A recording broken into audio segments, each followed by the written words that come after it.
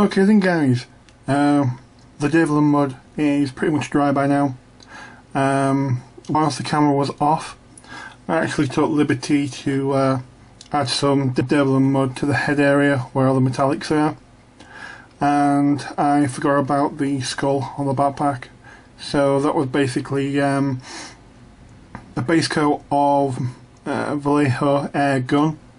Bolt gun will do fine, and a quick highlight using the silver matte.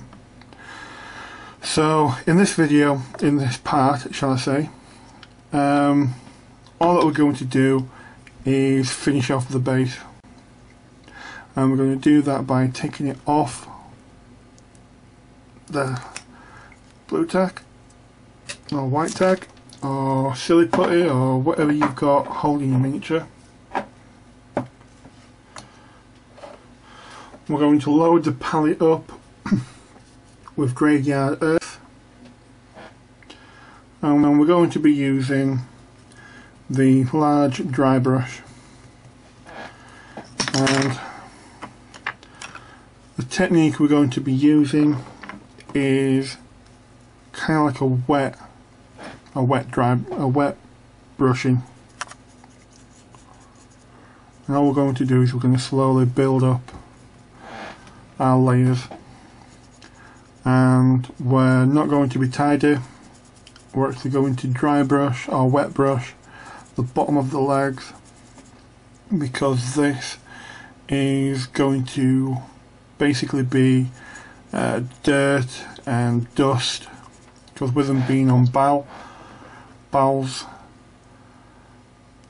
kind of like a barren dust planet. If you're familiar to Dawn of War 2, and it's the Blood Raven's homeworld, where it's deserts and stuff like that. That is how I see Bal.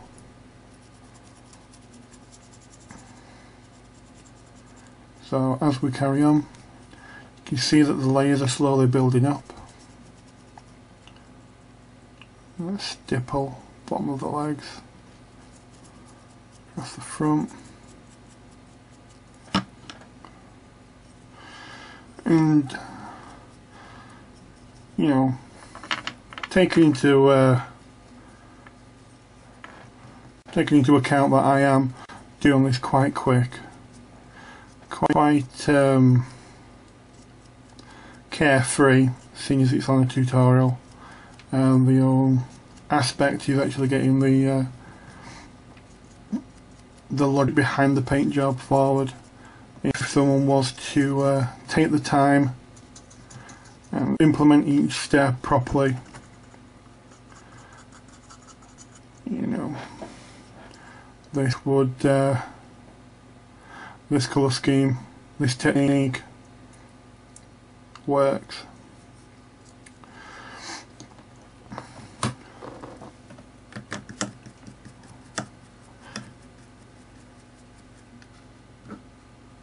Now what we're going to do is we're going to leave it to dry, and then if you wanted to add some flock sand, give that a coat of graveyard earth as well. The whole point of this step was to basically get the dirt onto the legs and get the rim painted. Now, like I said, this is, you know, a very quick video, just to get the point across. You know, even if I do say so myself, this miniature has turned out rather well. You know, it's not perfect, but the whole concept of the colour scheme and the techniques have come across, and hopefully it's been a help to someone and you've enjoyed it. So that's me guys, this tutorial is over and done with. If you've got any questions, I'll be more than happy to answer them, and yeah, bye bye.